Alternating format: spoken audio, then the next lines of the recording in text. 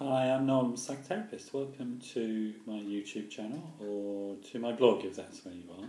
Do subscribe while you're here or enter your email details in the blue link on my blog and I'll send you these little thoughts for the day on a regular basis.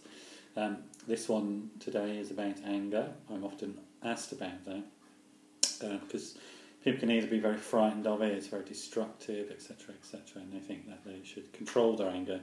I guess that's true in some circumstances, but anger is a normal human emotion, very much part of the process of change and growth. In fact, when we lose somebody or something significant changes in our life, we can experience anger as a result before we get to the point of acceptance and letting go.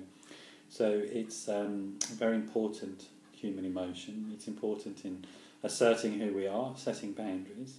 There are 4 basic types of anger. There's more information on my website and underneath this video, but there's passive, passive-aggressive, aggressive and assertive anger. I'm going to suggest that the one you need to focus on for health and well-being is assertive anger. Absolutely essential, I think, to learn the skills of assertiveness, which simply put are having respect for yourself and your own rights and needs and wants, and having respect for somebody else's. So it's very much a boundary issue, that word that we use a lot in therapy. So I'll give you a thought for the day on that one, which is I will accept my anger as normal and strive for personal accountability. So I will accept my anger as normal and strive for personal accountability. Thanks for dropping by.